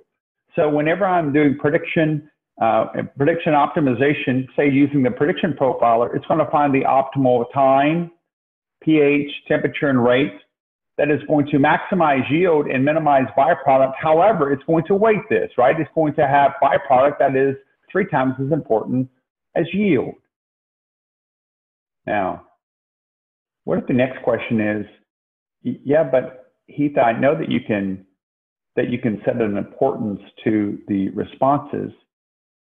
What about the factor effects? Like what if temperature and rate is something, Bill said it. Bill said, we live in a world that is in biological systems. They're dominated by interactions. They're dominated by quadratic effects. And you may even have some idea that, hey, Heath, pH temperature. Let me tell you, I want a design that really focuses on pH temperature and temperature squared and pH squared. And then so I say, okay, you can do that, right? So in Jump team, it is called an A-optimal design. And then once I do an A-optimal design under advanced options, I can weight certain interactions like the pH temperature interaction more important than the others. It's called an A-optimal design. A-optimal designs really talk about the arithmetic average. It really focuses on the diagonal part of the information matrix. The key here is I'm able to design experiments that are really focusing more importance on some interactions or some quadratic effects. Right, A-optimal design. All right, everyone. So to give a summary, right? I showed you really 6 different examples. How to do 6 different examples where You used probably existing things that you've used before. And how do you take it a step further? How do you answer that next question? I showed you one where we were looking at maps. JMP has the capability to do maps, but what if I want to adapt that to 96 well plate?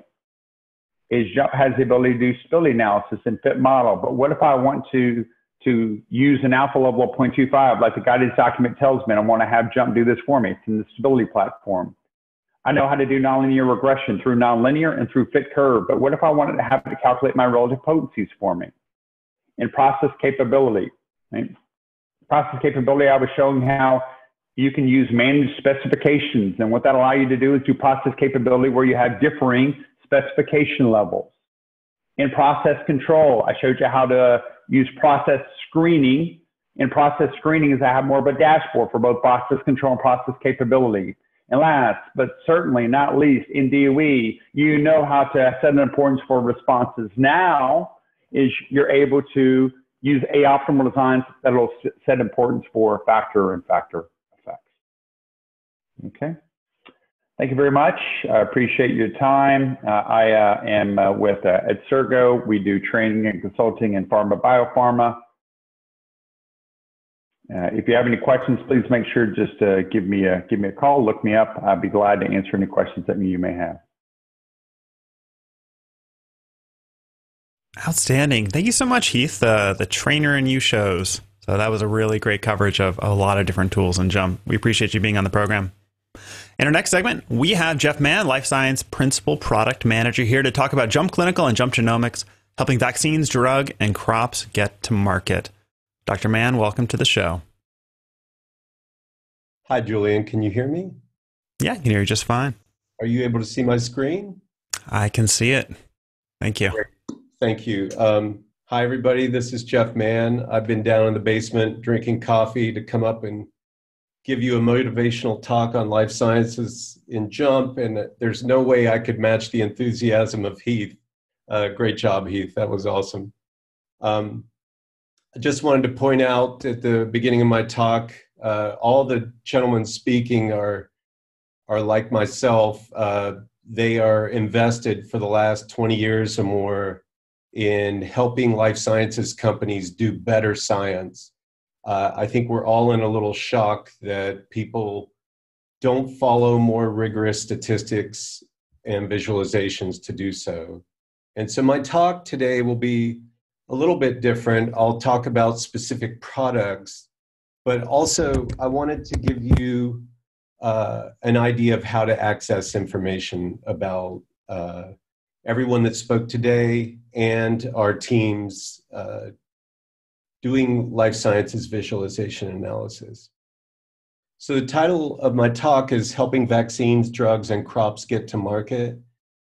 We do this a lot. We actually help those customers deliver these products personally. Everyone in our group is dedicated to that research. JMP has a variety of products available on the market for life sciences. And I'm going to focus on the right side of this slide on JMP Clinical and JMP Genomics today.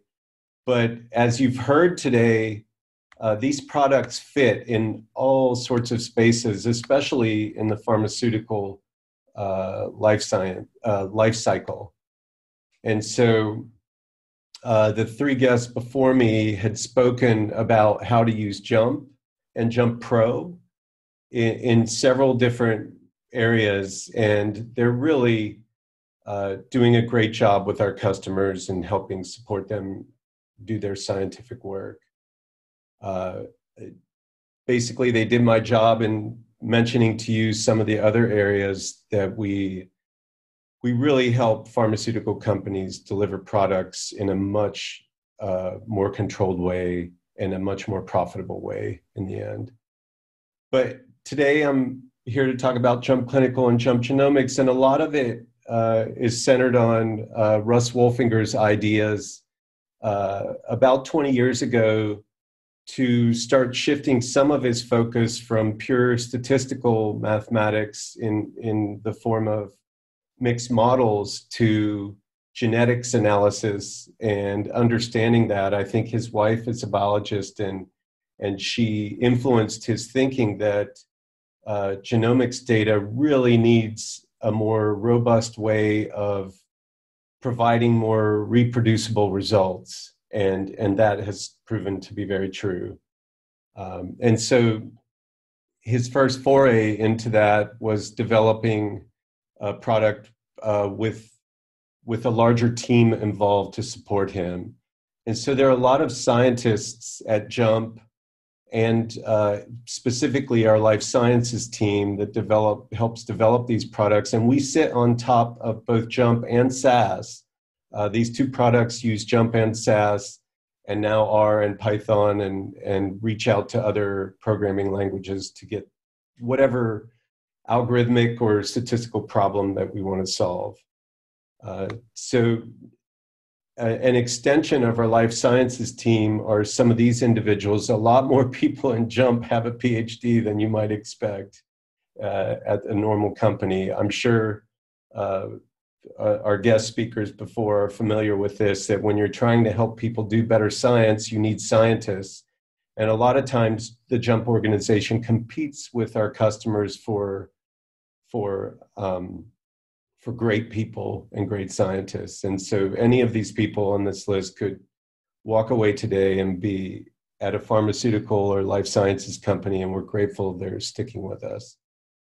So JMP Genomics has really been focused in more recent times on breeding scientists and making crops better, and helping the breeders really use the genomic data to solve this problem.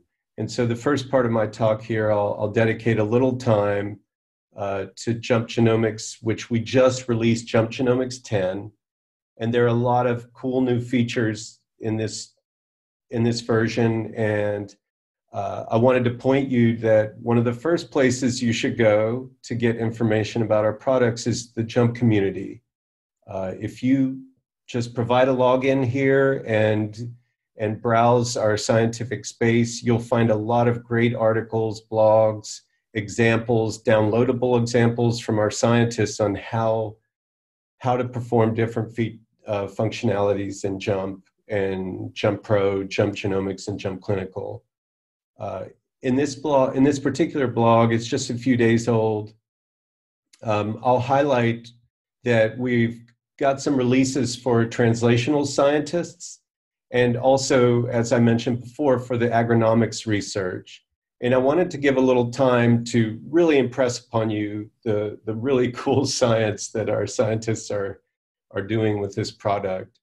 So one of our scientists, Meijin, we call him MJ, Meijian Guan, has a presentation on some new features he's added into JMP Genomics on analyzing single-cell RNA sequencing data using JMP Genomics. This is a really big deal because our JMP Clinical and JMP Genomics products are focusing a lot on tumor research and oncology for the customers of our products. But what I thought was really cool along those lines was a brief search that I did of Google Scholar. And so when you familiarize yourself with Google Scholar, you can really hone in on the search terms, and all of these scientific papers, you can see that they're within this year. And so this particular paper was refining a panel of correlates to predict vaccine efficacy. I thought that was a really cool paper, and highlighting a lot of the value of JMP Clinical.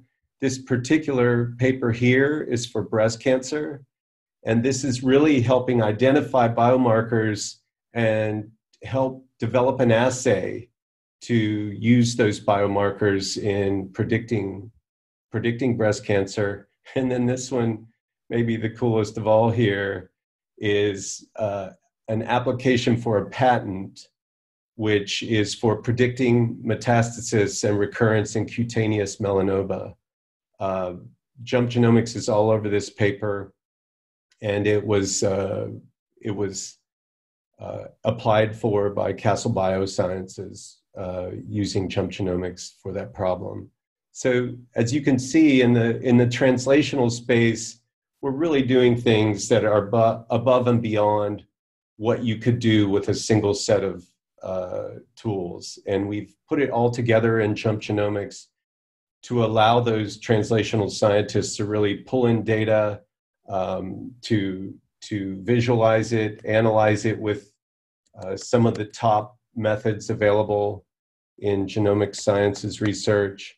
And that particular example, MJ's talk, which I reference, and it's on our website and you can view it at any time, it really goes through how you identify the genes that are different in and expressing differently in different cell types. And so he's really created a workflow which makes it easy to visualize and understand why these different genes are behaving the way they are in different cell types. And one view we've used for a long time is sort of this ANOVA analysis, where we use this clustering along with the volcano plots here to identify some of these genes. And it could be proteins, it could be metabolomics data, but we use this particular view to really hone in on the differences under different conditions. It's more based off different statistics than DOE, but we're still trying to look across different factors, if you will, on how to analyze these genomes. And so this particular view is really a really space-constrained view and way to visualize multiple dimensions of the data, drill down to browsers, genome browsers, and fit more models, and then use Venn diagrams, all kinds of cool tools in one place to do so. And it's not just for translational sciences. Some of our users may be more familiar with our cutting-edge agronomics research. And I've highlighted here a latest video from Luciano da Costa e Silva, where he shows more of our plant breeding enhancements for customers who are really pushing evolution to its edge, where they're able to in silico breed different strains of different organisms. And these publications that I've highlighted here will show you, again, a lot of cool research in different organisms, some of them hexaploid wheat. We do a lot of work in oats, and then diversified grains for animal and human food supplies, even registering new plants which are more mold and blight resistant. As if any of you have seen some of the latest sci-fi films, they like Interstellar, they talk about how these crops are starting to not have any more resistance to some of the organisms that are attacking them. And we hope that jump genomics delays that a little further, but no need to worry now at the moment in time. And so further, I highlight some of the accolades of Russ Wolfinger, who I mentioned earlier, who all of us have been working with for quite some time now. And I wanted to highlight those talks as I've shown you. My colleague Kelsey Miklos also gave a nice overview of plant breeding and genomics in a previous Jump On Air segment. I would recommend you taking a look at that. That's also linked out from that blog. As you can see, Mejan and Luciano's talks are available. And then also a lot of our customers have given some really nice stories about how they're using our software, and in particular in translational sciences, but also in breeding and optimizing different foods. And you see General Mills here looking at healthier oats around the world. But as I mentioned, a lot of this centers around some of the original work and ideas from Russ Wolfinger. And most recently, he spends a lot of his time on Kaggle. And right now, as of today, it looks like he's still in the lead on the COVID-19 private leaderboard. And as you can see, he's a 5-star general master in the Kaggle world. I don't know what that means, but I do know that it's hard to get him around November and May of any given year. So you might not be able to reach him today. So that's sort of a flavor of JMP Genomics. And so I want to point out to Tim's earlier comment today that a lot of these machine learners like Russ spend a lot of time cleaning their data. And another colleague, Don McCormick, gives a nice presentation in the community about data wrangling, as Tim titled it.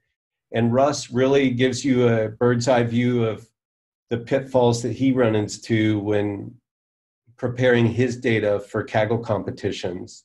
And so I thought this was a great blog highlighting a lot of the features of JMP that really, since this blog, John Saul and others have improved some of the data cleaning methods as well. And just so you know, it's not just me talking about it. Here's some of the papers. If you search since 2020, you'll get some of these articles that I was referring to in this talk. But if you go back a little bit and see my original searches and go back to any time, you'll see that there's almost a couple thousand papers of JMP Genomics out there doing research. And the bigger picture being JMP, it's been around for over 25 years now. And if you look at the number of articles in JMP, JMP Pro, JMP Genomics, and JMP Clinical for helping solve the bigger problem of cancer, there are thousands of research articles on that. So I spend a lot of time in Google Scholar just looking and reading at papers and trying to understand what our customers do with our software. A lot of really cool stories. And then finally, I wanted to talk to you about JMP Clinical. We just released an update to 7.1 last week, or maybe earlier this week, actually, and it's up to 7.1.2. And the product is really getting smarter and collects more metadata, and it really helps in that phase 1, phase 2, phase 3 of clinical trials. And so this is a big deal right now in our time because a lot of these vaccines are coming through and they're running clinical trials and they're monitoring these things live. And so I want to show you how our software helps do that in an ongoing basis as you're following the clinical trials. And in doing so, we have a lot of customers who do this. Again, in another blog that I wrote previously, JMP has been used at the FDA for probably 25 years. And so the medical reviewers there are very efficient at using JMP and JMP Clinical. And so I wrote a blog last year that talked about all the users at the FDA and PMDA. They're allowing us publicly to talk about their usage. And actually, this manual of policies and procedures by the FDA is publicly available. And if you just do a quick search on JMP and JMP Pro, you'll see that JMP and JMP Clinical, rather not JMP Pro, are required training for medical officers to reach a level 2 status. And so to that point, if you do a Google search on FDA reviews, these are in the public domain, that you'll see a lot of the drug reviews now of the submissions are being done with JMP Clinical. And it's because we do a lot out of the box, and I'll show you some examples of that as well, where you can monitor these trials. In the FDA and PMDA's case, it's after the trials are over and they've been submitted and cleaned up and nice, but we like to say that we take the ugliest, dirtiest clinical trials data you can think of, and our system should still accept that type of dirty data where you're missing data points. A lot of information is just not cleaned. And so before you pull out of the EDC systems for your clinical trials data, you're able to use the product. But this Jump Clinical is all over here. Let me reduce this window if maybe I can't here. I'll show you that a lot of these tables here that are printing are done with Jump Clinical in this paper. So this link is publicly available. There are other reviews available that you'll see visualizations from Jump Clinical, and I'll show you a few examples here soon. And then finally, one of the other cool features of our software is not just for medical monitoring, it's for medical writers. And we help a lot of pharmaceutical organizations generate narratives from their data. So you can see this fairly well-written paragraph of information around adverse events is very tuned to the adverse events and maybe the ConMeds and medical history and laboratory data, and written specifically by templates we've created that help our customers really generate thousands of narratives in a few seconds to minutes. Some of our customers are on video at the end of this saying that they'll run thousands of narratives in a few minutes. And these are complicated oncology studies which have hundreds of adverse events, sometimes per patient. And so they're very complicated patient populations. And with our focus on cancer more recently, this webinar that was given last September, August, it's linked out from the community, and you can see how the presenters from Amgen and Genentech and Insight find value out of our adverse event narrative reporting.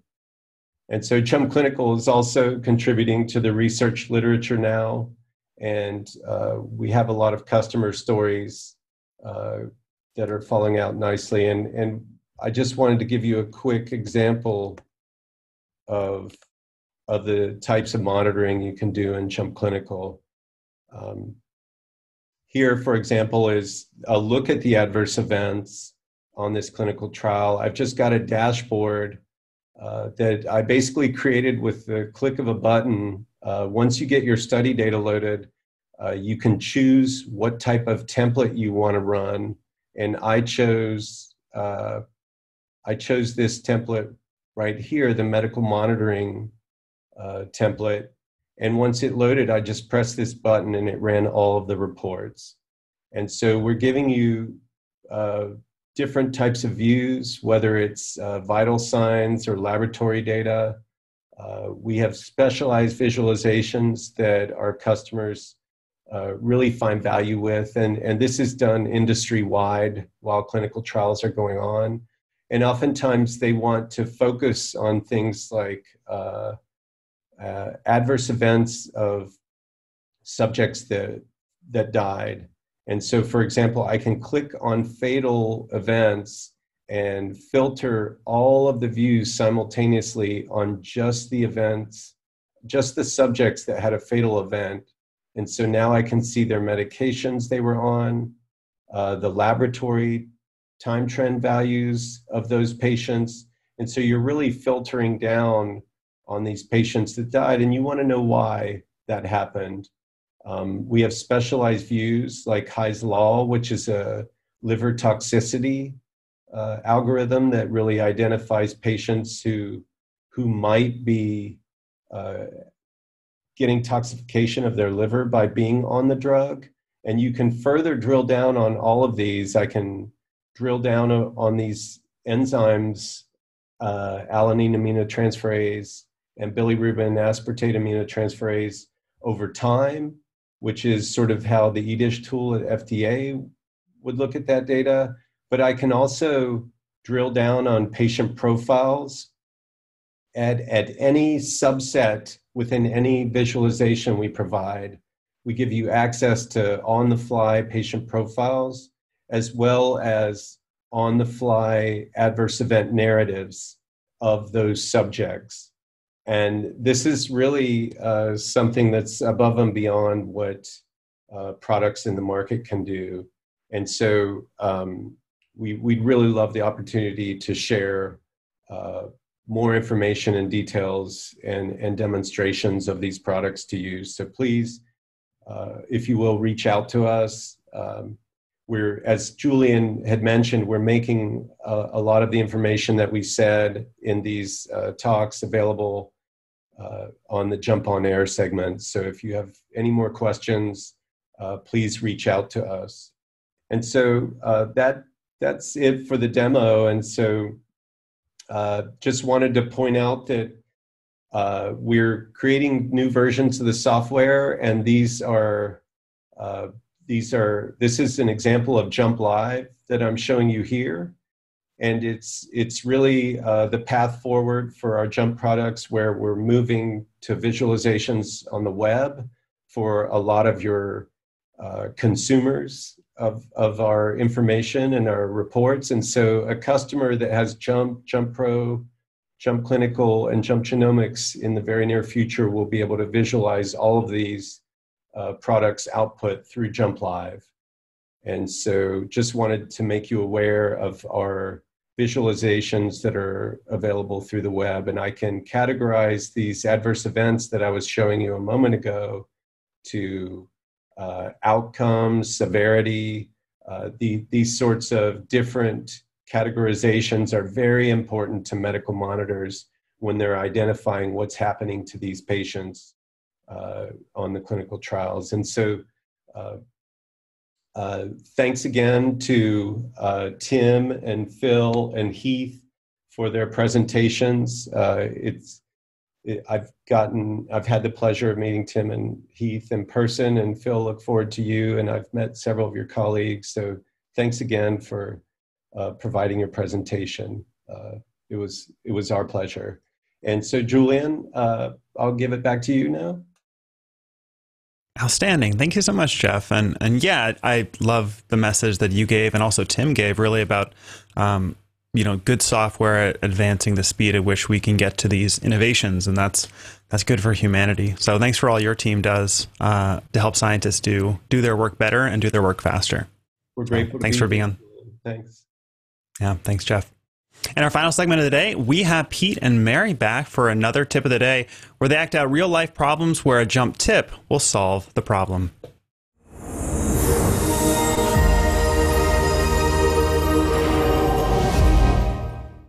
Hey, welcome to Jump On Air's tip of the day. How you doing today, Mary?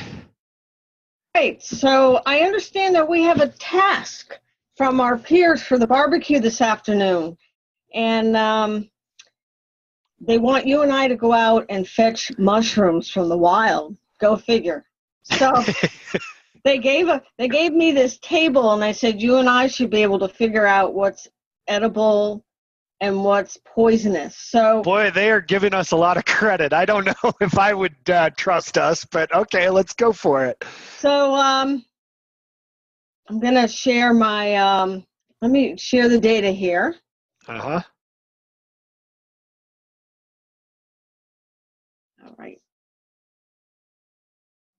Here we go. So this is the table they gave me, right? And they said, so we have edibility here and all of these attributes of mushrooms. So I'm going to put it in a graph builder. So you and I can just kind of look at it and see if we can handle this task. Okay. So we all know graph builder. So right here, and I'm going to use a contingency. Okay. And I want poison to really stand out for us, so I'm just going to change the color, and I want it to be red. So, and I want that Christmas look, because I really want to understand that when it's red, we have to pay attention. Got it. But one of the things I was toying with is I don't want to go through and then go, okay, let's bring odor in, and then, you do this, and you bring it in and you look. But you were telling me that under the red triangle, there's something called column switcher. Yeah. Right? Yeah. And so I didn't know where to find it. Where do you find column switcher? I couldn't. Yeah, it's nice and conveniently located under that redo. Redo. Yeah, who would have guessed? Who would have guessed? No wonder I couldn't find it. All right, column switcher. So I'm going to select odor.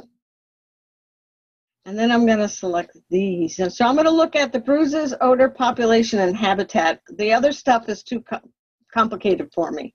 Got it. And I'm going to say done. Oh, yeah. And so we're looking at odor now. Let me make this big. Great. So I can see here that if it has a foul smell, we don't go near that. Or it's creosol. I don't know if I could even distinguish creosol. But pungent, spicy, or fishy. Look at that. So that's good. I wouldn't want to eat a fishy smelling mushroom anyway. So we have to look for none. So I hope our noses are in good shape. Well, if it smells like almond or anise, I think we're in good shape too. Yeah. Okay. Oh, all right. So if we look at population, if there's several of them, we don't want to go near that. Okay. So we want abundant. If they're abundant, so what's the difference between abundant and several? I think we better pay attention to that. Several must mean just a few. Anyhow, I think it's abundant, clustered, or numerous. So you got that? You're going to remember that? Yeah. So if they're abundant or numerous, whatever that is, but those are both good. Got it. Okay. Habitat. All right. So we know if they're along the path, do not stop and smell or eat the mushroom. Gotcha. We want them growing in trash and smelling like almonds. I think there we go. No problem. No problem. I think we got that covered. But Pete, what's this little box here? Oh, well, why don't you hit the play button there up above it? Yeah. And then hit the box below it. So what you did? I get a little dizzy. This is the speed button. Yeah. So it'll go through slower. And now if you hit the little red button underneath, it's going to start recording. And once it's sort of cycled through them all, you can hit stop and save. Oh, and it saves the recording. So let me stop this.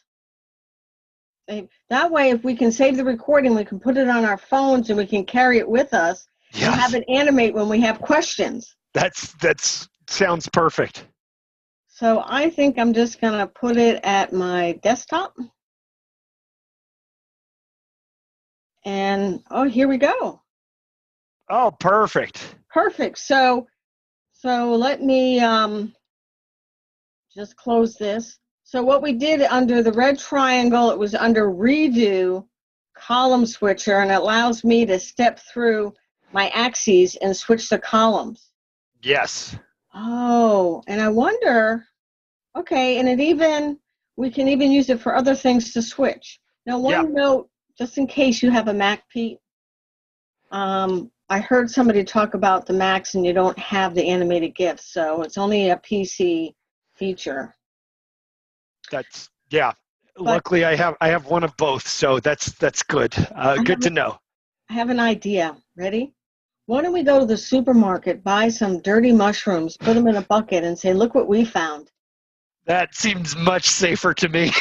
Well, this is our tip and trick for column switcher and creating an animated GIF. And so thanks, Pete. And let's keep a secret to ourselves and let's enjoy our barbecue tonight. Yes. Back to you, Julian. Thank you.